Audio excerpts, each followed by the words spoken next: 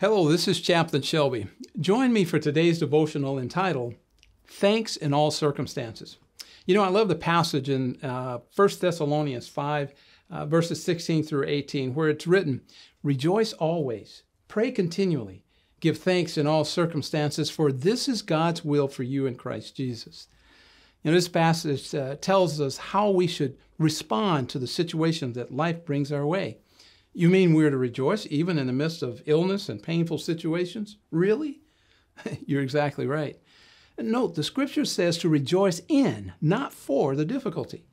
Now, this is telling for me because while I do my best to encourage others to give it their all and patiently endure affliction, I struggle to apply it in my own life. This last 6 weeks really exposed my hypocrisy as I've tried to recuperate from shoulder surgery. Sure, I can tell others what to do, but when it comes to time to apply it to my situation, well, it seems like I'm preaching, do as I say, not as I do. Over the last 6 weeks, I've had to go to my wife and say, Ruth, forgive me for my non-gracious attitude.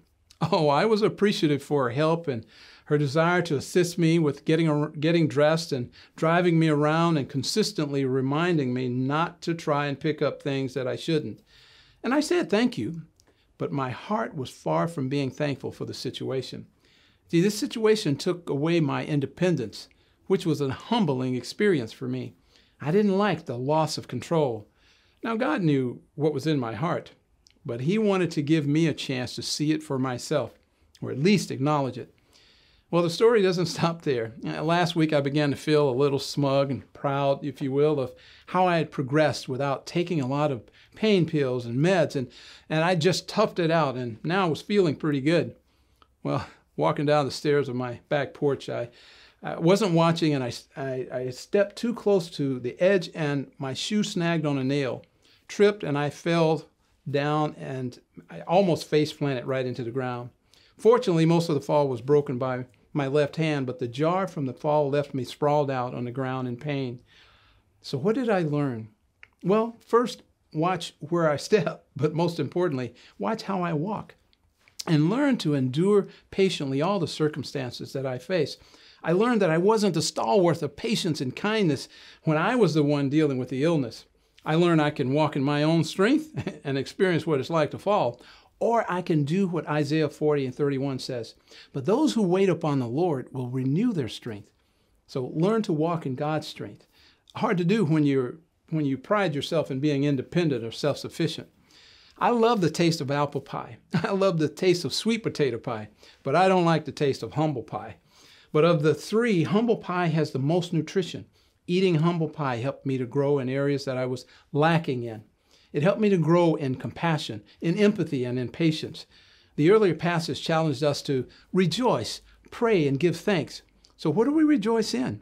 We rejoice in the fact that even when we fall and experience difficulties, God has allowed it for a purpose. He uses it to mold us, to develop us into men and women of faith. That is often best accomplished, unfortunately, through difficulties. Then next, he said, pray continually. In Psalm 25, David wrote, In you, my Lord, my God, I put my trust. Show me your ways. Teach me your path. Guide me in your truth and teach me, for you are my God, my Savior, and my hope is in you all day long. We are to pray expectantly to our God, who is big enough to handle any difficulty we face and small enough to understand our smallest need. And then give thanks. Psalm 136, it's written, Give thanks to the Lord, for He is good. His love endures forever. Do you know that if we think about it, we can always find a reason to give thanks? Whether it's loss of control, loss of courage, loss of health, even the loss of a loved one, we still have so much to give thanks for. So let's pray about this. Lord, thank you for watching over your people, especially those like me who suffer from the disease of self-sufficiency. Forgive us for fretting over the storm more than being fascinated with the rainbow. Forgive us when our focus is on our calamity rather than on our Creator. Help us mature to the point that we might view the difficulties of life as the Apostle Paul did when he writes in Philippians chapter 4, I have learned to be content, whatever the circumstance, because I can do all things through Him who gives me strength. Lord, let this be our prayer. Amen. That's from the heart.